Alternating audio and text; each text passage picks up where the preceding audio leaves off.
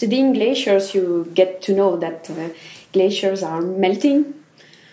Of course, besides breaking my heart that those landscapes are disappearing, it's also a worry for an ice core chemist, because more and more glaciers are experiencing seasonal melt, for example, and it destroys the potential climate archives that is there.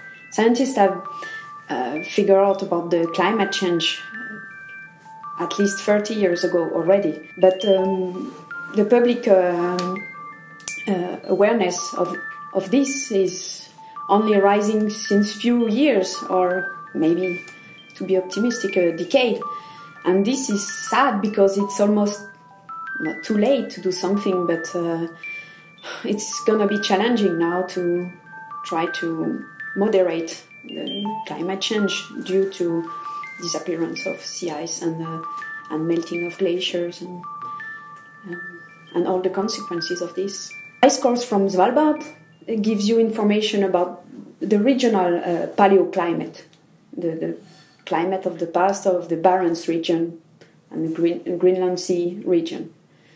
And we need to have information about past climate of regionally to have a better spatial resolution of what has happened in the Arctic. And my thesis is helping in doing this, because we are filling a gap, in a geographical gap, in the knowledge of the climate of the Arctic in the past.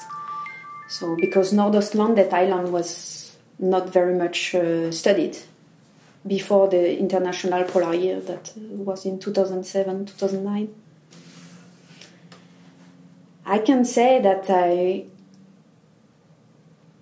being on the glacier is one of the few places where I feel really in peace, and not every day, because when it's bad weather and really challenging, you wonder sometimes, what am I doing here? Why am I not working at the post office or some warmer place? But most of the time, I feel really, really good on a glacier, and I think this is due to the fact that we have a mission. And a good feeling is when you put all your effort and your energy to achieve your mission, to reach a goal.